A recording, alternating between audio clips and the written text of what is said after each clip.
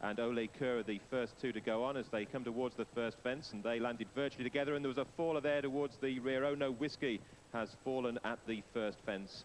So going on towards the open ditch, and it was Red Radish and Ole Kerr who dispute the lead. They show by a couple of lengths from Star Control, and then on the outside is Joe Luke, followed by What a Wonder, and the favourite tucked away on the inside, Family Business, as they make their exit from the back straight first time round. And Ole Kerr leads by half a length from Red Radish, a length and a half to the third, Star Control, and then in line behind Family Business. On the outside, Joe Luke, and between the pair is What a Wonder.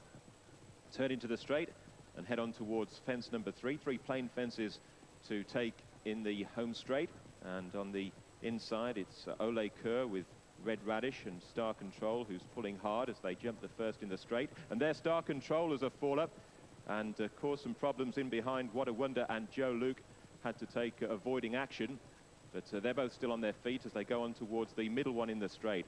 And it'll be Red Radish who leads here, jumped it safely from Ole Kerr. Family Business has now moved into third place, just ahead of What a Wonder, and a gap then back to Joe Luke, who was done no favours by the fall of Star Control.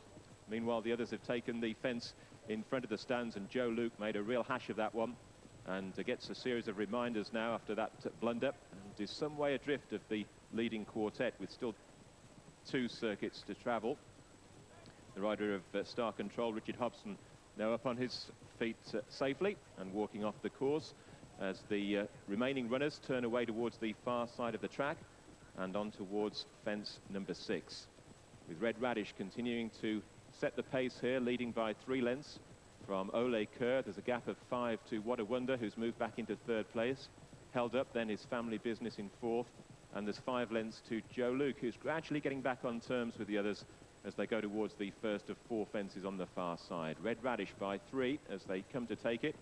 Red Radish up and over safely from Ole Kerr. Family Business moved through to share third place with What a Wonder, and another mistake at the back of the field from Joe Luke. On towards the second on the far side, with Red Radish continuing to set a good strong gallop here in this rain-softened ground. It looks as if they'll have to bypass the next fence after the fall on the first circuit of Oh No Whiskey, and it'll be Red Radish who leads the field past that plain fence on the far side.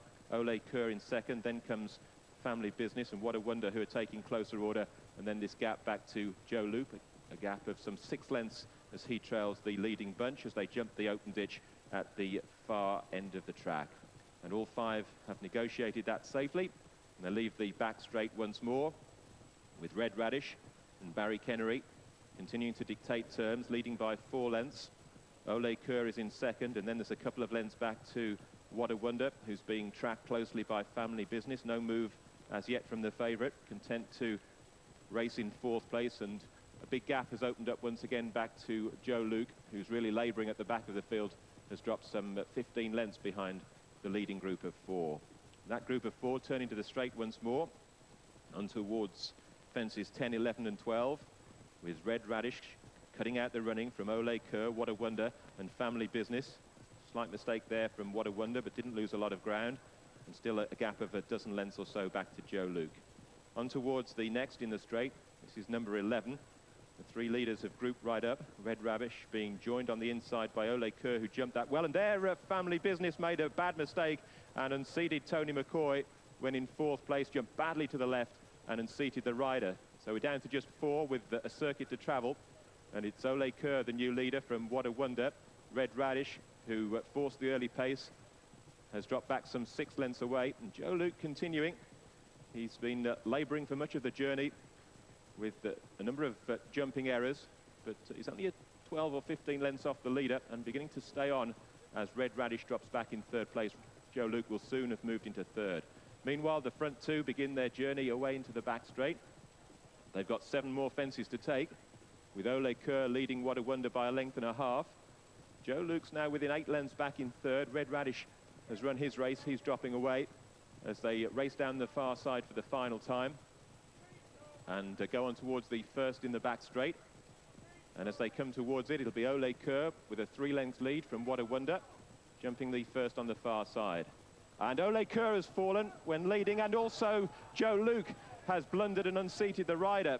So What a Wonder is left in front, And the one that was left in second barely scrambled over it, Red Radish, and is almost at a walk, and a fence behind as there, What a Wonder, very nearly refuses and has parted company with the rider, managed to negotiate the fence, What a Wonder. He's going to be quickly remounted, and that has left Red Radish now coming to take that fence, and a remarkable achievement there from the rider of What a Wonder, who's got back on board and has got the partnership going again, chased by Red Radish, who still hasn't managed to get into the lead, even though the one in front fell, and Ole Kerr has been remounted a fence behind at the back of the field. So once again, they'll omit the second last fence in the back straight, and going towards the last on the far side, What a Wonder, who's already parted company with the rider, has done the same thing again at the very next fence, and the horse that was left in the lead, Red Radish, has refused.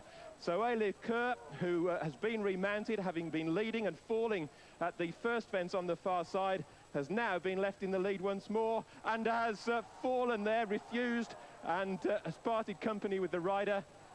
And at the moment, there are no horses left in the race.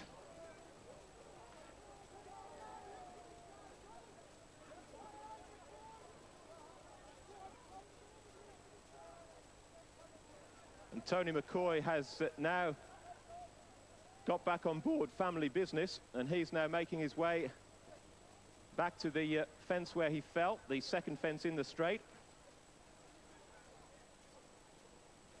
They still have a circuit to complete.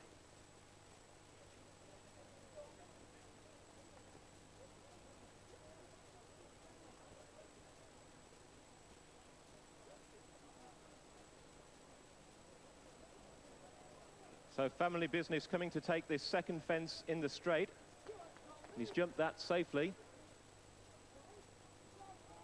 It was the fence at which he came to grief on the previous circuit, so he's jumped that fence again. He's jumped the fence in front of the stands. So he's now got a complete circuit to negotiate.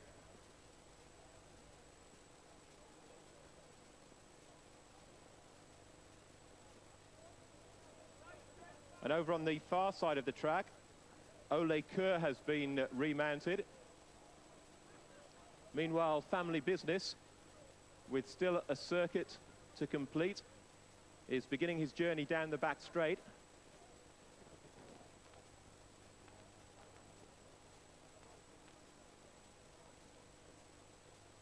So heading down the far side, and it's Family Business going towards the first on the far side. Up and over safely.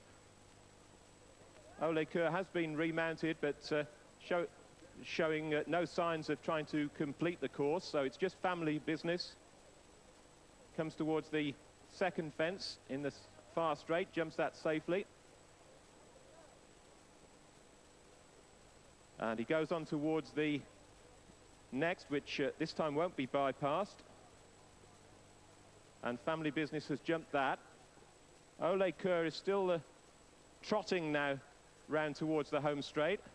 Meanwhile, Family Business jumps the open ditch at the far end of the course. And now Ole Kerr is beginning to canter into the home straight. Family Business is a good 30 lengths behind. So we'll see whether Ole Kerr does try and negotiate these three fences in the straight. Remember, he's already fallen on a couple of occasions. And Ole Kerr has elected not to jump the fences in the straight, so it is just Family Business who is attempting to complete the course and will be the only finisher, provided he jumps these three fences in the straight. Jumped away to the left at the first of them. On towards the second from home. This was the fence at which he came to grief on the second circuit. Family Business, once again out to the left, but jumped it safely enough. So racing towards the final fence, Family Business up and over it safely. And in a quite remarkable contest, Family Business is the only one to complete the course in a race that has taken